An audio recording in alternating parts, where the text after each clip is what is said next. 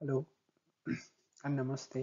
यो भिडियोमा म कुनै पनि अर्थतन्त्रमा मोनेटरी पोलिसी भन्नाले के बुझिन्छ र मोनेटरी पोलिसीले कसरी काम गर्छ, यसले कुन कुन टुलहरू युज गर्छ र यसको उद्देश्य के हुन्छ त्यसको बारेमा चर्चा गर्नेछु। सो सबैभन्दा पहिला मोनेटरी पोलिसी कुनै पनि देशको सेन्ट्रल ब्याङ्क, केन्द्रीय ब्याङ्क, जसलाई हामीहरू मोनेटरी अथोरिटी भनेर पनि भन्छौँ, त्यसले कार्यान्वयन गर्ने काम गर्छ। र यो यो पोलिसी मेनली इकोनोमीमा भएको money supply, इकोनोमीको credit creation capacity र इकोनोमीको ब्याज दर, इन्ट्रेस्ट रेट, यो तीनवटा चिज माथि कन्ट्रोल गर्ने यसको मेन उद्देश्य हुन्छ। सो एउटा चाहिँ सप्लाई अफ मनी, इकोनोमीमा यदि मनी सप्लाई चाहिने भन्दा बढी भयो भने यसले चाहिँ इन्फ्लेसन क्रिएट गर्ने काम गर्छ। चाहिने भन्दा कम भयो भने चाहिँ यसले ब्याज दर महँगो बनाएर इन्भेस्टमेन्टलाई डिस्करेज गर्ने काम गर्छ। त्यस्तै गरिकन क्रेडिट अभाइलेबिलिटी र क्रेडिटको जुन प्राइस हुन्छ, ब्याज दर, त्यसलाई पनि कन्ट्रोल गर्न आवश्यक हुन्छ। क्रेडिट बढी हुने हो भने मूल्य बढ्ने र क्रेडिट कम हुने हो भने इकोनोमीमा चाहिने जति एक्टिभिटिजहरू नहुने समस्या हुने भएको हुनाले क्रेडिटलाई पनि कन्ट्रोल गर्न जरुरी हुन्छ र त्यसै गरी इन्ट्रेस्ट रेटलाई पनि कन्ट्रोल गर्ने उद्देश्य राखेको हुन्छ। सो यसरी monetary पोलिसीले supply of money, credit र इन्ट्रेस्ट रेट, तीनवटा चिजलाई कन्ट्रोल गर्ने उद्देश्य राखेको हुन्छ। यो तीनवटा चिज कन्ट्रोल गर्नुको पछाडि इकोनोमीको सर्टेन अब्जेक्टिभ्सहरू प्राप्त गर्नु रहेको हुन्छ। जस्तो सबैभन्दा इम्पोर्टेन्ट अब्जेक्टिभ चाहिँ इकोनोमीको लागि प्राइस स्टेबिलिटी हो। प्राइस स्टेबिलिटी भन्नाले इकोनोमीमा भन्ने प्राइस लेभलमा ठुलो फ्लक्चुएसनहरू आउन नदिने हो। त्यस्तै गरी exchange rate stability economic ग्रोथलाई support गर्ने, फाइनेन्सियल एक्सेस वृद्धि गर्ने र फाइनेन्सियल सेक्टरमा चाहिँ क्राइसिसहरू आउने अवस्था आउन नदिने, यस्तो उद्देश्यहरू प्राप्त गर्ने उद्देश्य चाहिँ मोनेटरी पोलिसीले राखेको हुन्छ। सो प्राइस स्टेबिलिटी मोनेटरी पोलिसीको सबैभन्दा इम्पोर्टेन्ट अब्जेक्टिभ हो। प्राइस स्टेबिलिटी भनेको चाहिँ प्राइस लेभलमा धेरै ठुलो उतार चढाव हुन नदिने हो। सार्प फ्लक्चुएसन आउन नदिने हो। सो यो मोनेटरी पोलिसीको सबैभन्दा इम्पोर्टेन्ट उद्देश्य हो।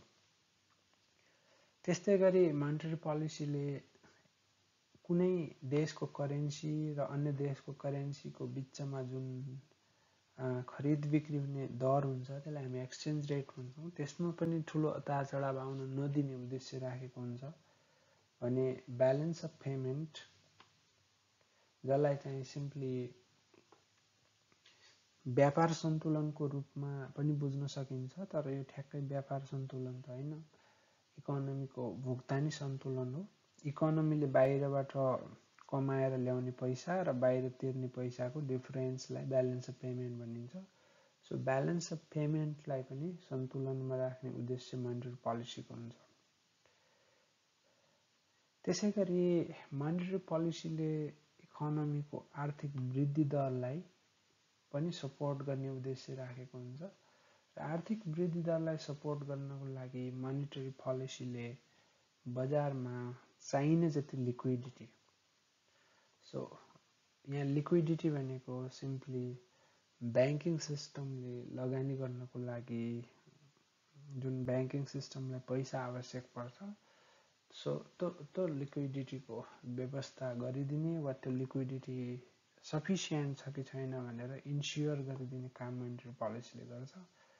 र सफिसियन्ट लिक्विडिटी हुने हो भने इकोनोमीमा विभिन्न आर्थिक क्रियाकलापहरू जस्तो बिजनेस एक्टिभिटिजहरू, कन्स्ट्रक्सन एक्टिभिटिजहरू हुने भावनाले यसले चाहिँ आर्थिक वृद्धि दरलाई सपोर्ट गर्छ।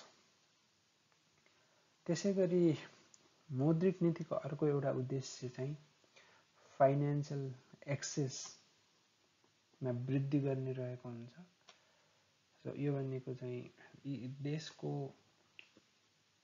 सबै भागमा वा सबै सेक्सन अफ पपुलेसनको चाहिँ ब्याङ्किङ सिस्टमसँग पहुँच पुर्याउने उद्देश्य हुन्छ। र फाइनान्शियल लिटरेसी भनेको चाहिँ आफूसँग भएको रिसोर्सेसहरूलाई कसरी राम्रोसँग युटिलाइज गर्ने, कहाँ बचत गर्ने, कहाँबाट लोन लिने, सो यो सबै सम्बन्धी चेतनालाई फाइनान्शियल लिटरेसी भनिन्छ। र यस्तो फाइनान्शियल लिटरेसी वृद्धि गर्ने उद्देश्य मोनेटरी पोलिसीको हुन्छ। त्यसैगरी फाइनान्शियल सिस्टममा विभिन्न खालको क्राइसिसहरू आउनुबाट रोक्ने उद्देश्य पनि मोनेटरी पोलिसीको रहेको हुन्छ। सो यी सबै मोनेटरी पोलिसीका उद्देश्यहरू हुन्। नेपालमा पनि यी सबै उद्देश्यहरू मोनेटरी पोलिसीका रहेका छन्।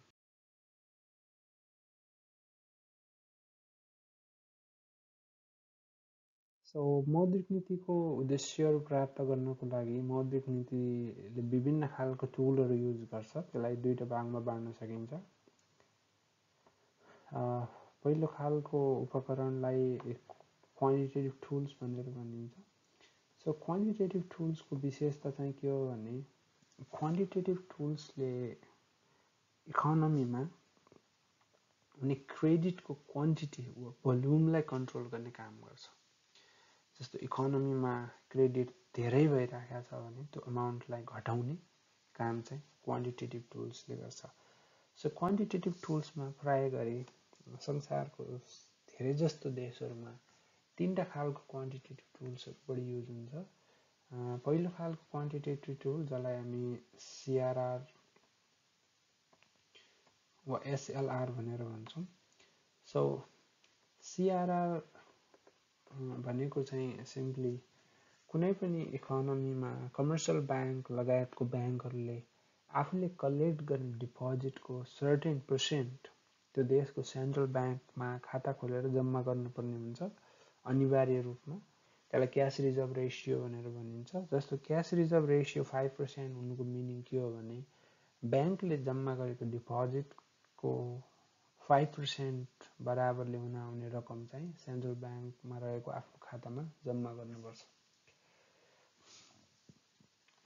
सो अब सिआरआरले इकोनोमीमा कसरी क्रेडिट कन्ट्रोल गर्ने काम गर्छ। सपोज मानौँ कि अहिले सिआरआर 5% छ। सो 5% सिआरआर हुनुको मिनिङ चाहिँ के हुन जान्छ भने कमर्सियल ब्याङ्कहरूले कलेक्ट गरेको 100 बराबरको डिपोजिट मध्ये 5 रुपिज चाहिँ सेन्ट्रल ब्याङ्कमा राख्नुपर्छ भने बाँकी 95 रुपिज चाहिँ उनीहरूले लेन्डिङ गर्न पाउँछन्। सो अब सेन्ट्रल ब्याङ्कलाई क्रेडिट कन्ट्रोल गर्ने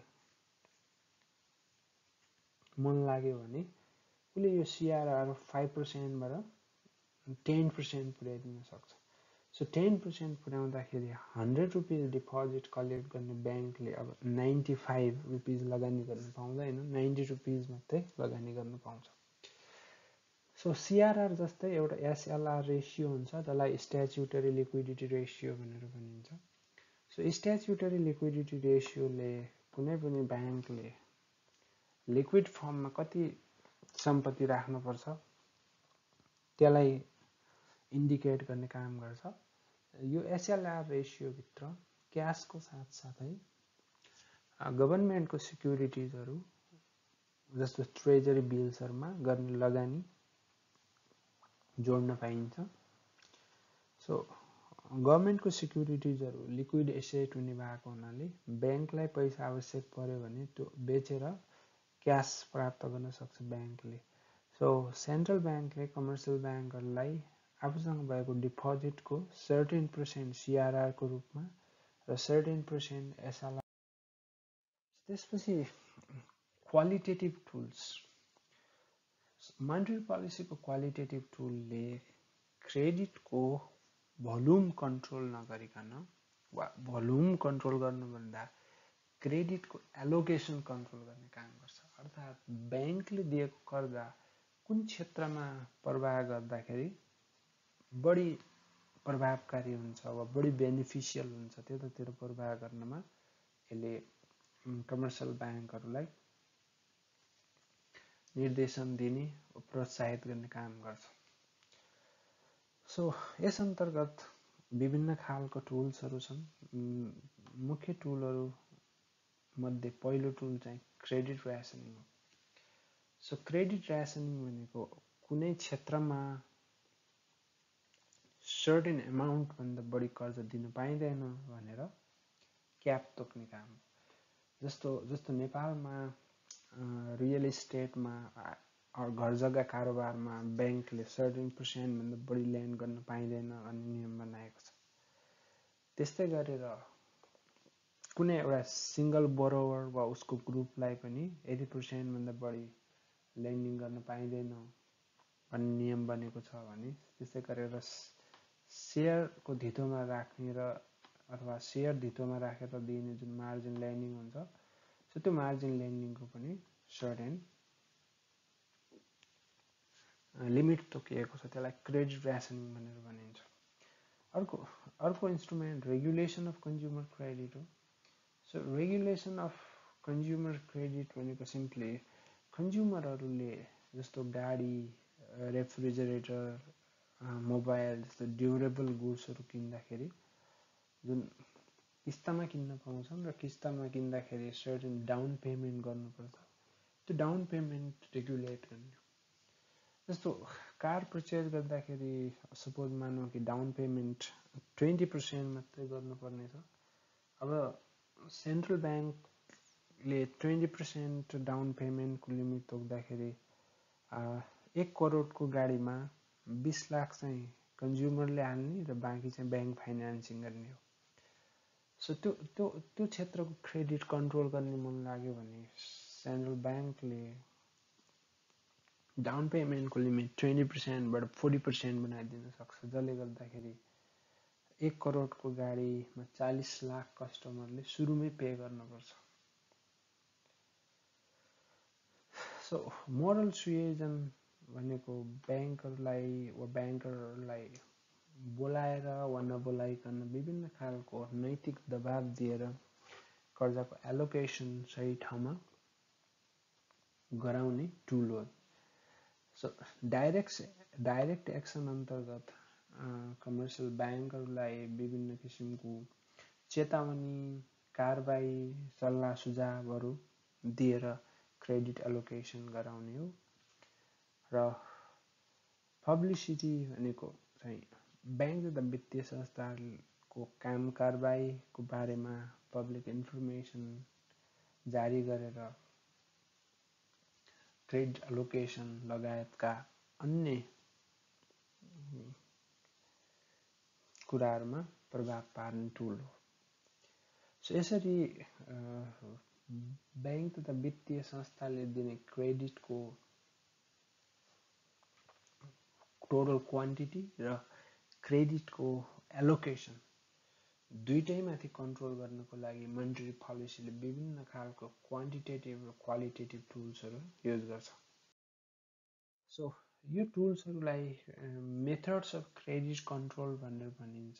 त्यसो भएको हुनाले मेथड्स अफ क्रेडिट कन्ट्रोल पनि दुई प्रकारका हुन्छन्, एउटा क्वान्टिटेटिभ मेथड्स र अर्को क्वालिटेटिभ मेथड्स। र जुन टुलहरू छन् तिनीहरू सबै मेथड्स अन्तर्गत पर्छन्। सो अर्को एउटा इम्पोर्टेन्ट कुरा के हो भने कुनै पनि इकोनोमीको मोनेटरी पोलिसी इन्डिपेन्डेन्ट रूपमा कार्यान्वयन हुँदैन। यो चाहिँ गभर्नमेन्टले जारी गर्ने वित्त नीति जुन बजेट मार्फत जारी गरिन्छ, सो बजेटको कुराहरूसँग तालमेल हुने गरेर त्योसँग कोअर्डिनेट हुने गरेर मोनेटरी पोलिसी कार्यान्वयन गरिन्छ। त्यसो भएको हुनाले फिस्कल पोलिसी वा बजेटले राखेको लक्ष्यहरूलाई यसले सपोर्ट गर्ने काम गर्छ। So thank you for watching this video, and please subscribe my channel to watch more videos in the future.